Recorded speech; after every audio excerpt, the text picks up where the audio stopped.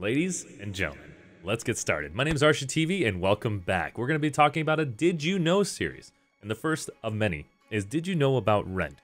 Rend is a debuff that you can apply on monsters and players alike. This debuff will amplify you and your teammates' damage by a maximum of 30%. Let's go dive right in. I'll show you what it's all about. Hey everybody, how's it going? Let's go ahead and show you guys where we're at. We're at Valor Hold and the dummies are pointing inside. That means their backs are to us, which also allows us to have a 100% crit rate from behind, which makes our damage numbers consistent. Here you're going to see Lasting Trauma. It's the third skill below Armor Breaker. Armor Breaker is going to be the first skill point you'll use, then Indomitable, and then you'll have access to the 20% Rend. That will last for 10 seconds.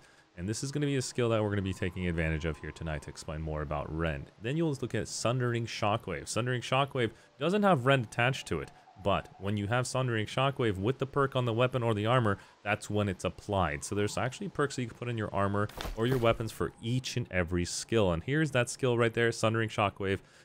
Inflicts Rend for 14% for 10 seconds, or you can have it in the armor piece like you're seeing right there in the boots, 9.5 that you can have instead, or go for the weapon for 14%. Here we got an opportunity to do 2,000 flat damage to make the calculations as easy as possible.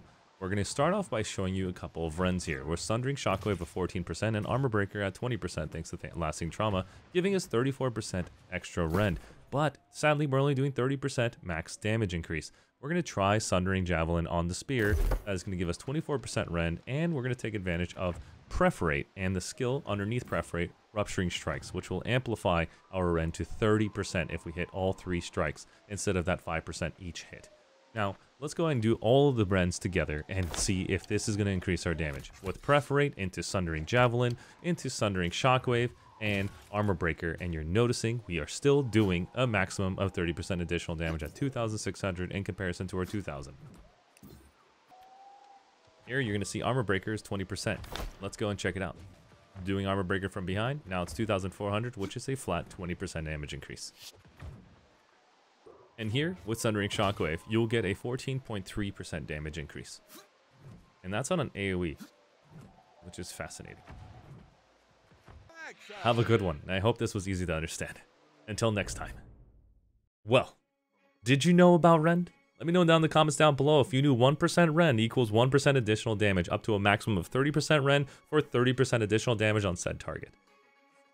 I'm excited to tell you more about the Did You Know series coming up next. But before that, what we like to do is to read a comment from our previous videos. On the New World, the Abyss Tanking Gear for Corruption Ward, we're going to go look at Persian God X's comment.